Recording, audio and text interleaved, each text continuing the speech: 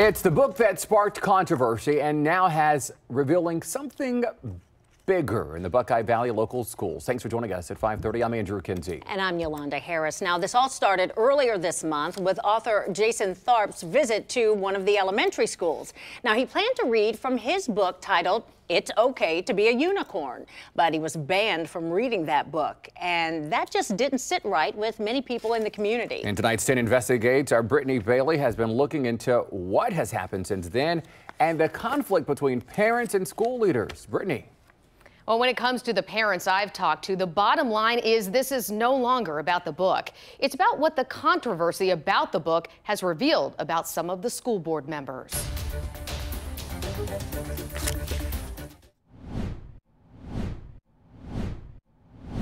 It was pretty embarrassing.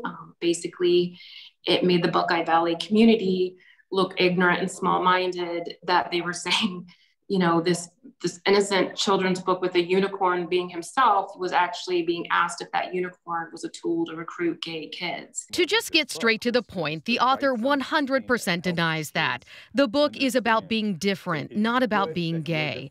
But that's not what one Buckeye Valley school board member thought when he emailed the superintendent.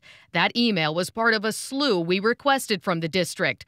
Tom Alabuni wrote in part, "We are telling kids that being gay is okay?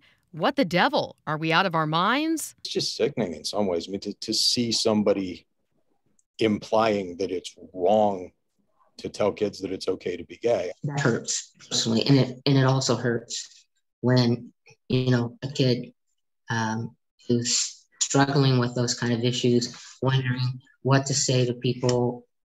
Do I say anything to people? Liz Sheets and Andrew Keener both spoke at the board meeting last week to share their concerns. And so did Anna Cunningham, who saw those emails for herself. These emails illustrate and confirm what we all knew. It was never about the book. During that email exchange among two board members and the superintendent, member Donald Dickey chimed in with this. "I think it would be in the best interests of the district to cancel Jason Tharp coming to West Elementary. These types of things are exactly what we have been fighting against. Why would we welcome an author who is pushing LGBTQ ideas on our most vulnerable students?" It kind of confirmed our fears that, yes, there is a very anti-LGBTQ rhetoric with a couple of these board members. Making daily life harder for a certain group of kids is not something that the majority of the people in the district think the board should be trying to do. In fact, both parents say that Alabuni and Dickey are acting outside of the scope of their roles. And the Ohio School Boards Association describes the role as often being misinterpreted, pointing out a school board is a policy-making body and does not manage day-to-day operations. And yet, when Alabuni learned that Jason Tharp visit would not be canceled, he said this, "My children will not be there. This will be brought up at the next board meeting." Well, caught in the middle of all this was the interim superintendent, Jeremy Froelich. I've gained 10 years of experience in this 4 months going through some of this stuff, and I think the Board of Education has as well.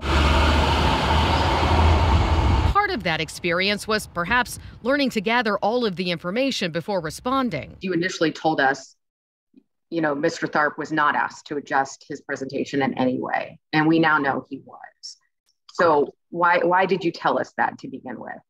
Because that's what I was told to begin with. When we asked for his response to the board members' emails, he was quick to defend his school community. We got great teachers and great administrators, so I'm confident that all of our students feel safe in our building, and that I'm hopeful this is just a one-time incident from Mr. Alabuni as he reached out to me. We just need to take a deep breath when things like this happen, not act hastily, and make sure we have all the information. So if I were to go back and do it again, it would be one of those where we would just need to sit and talk and make sure everybody's on the same page. It would appear that we as parents are going to have to stay more engaged with what the board's doing in order to kind of keep the board on the rails and make sure that the real questions get addressed. Once a Baron, always a Baron, and that's the way it's going to be. Now, we did reach out to two people who did disagree with the Jason Tharp visit, but they did not want to speak with us for the story. We will, though, include portions of their letters to the board online for you. I also reached out to every single school board member multiple times for comment on this. I only heard back from Amy Dutt, the president of the board, and here is part of what she had to say.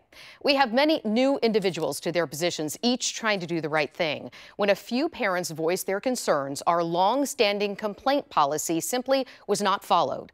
The decision impacting Jason Tharp's appearance was taken without board review or action. For that, I am sorry. Now, you can read the full statement from her and from the PTO right now on 10tv.com.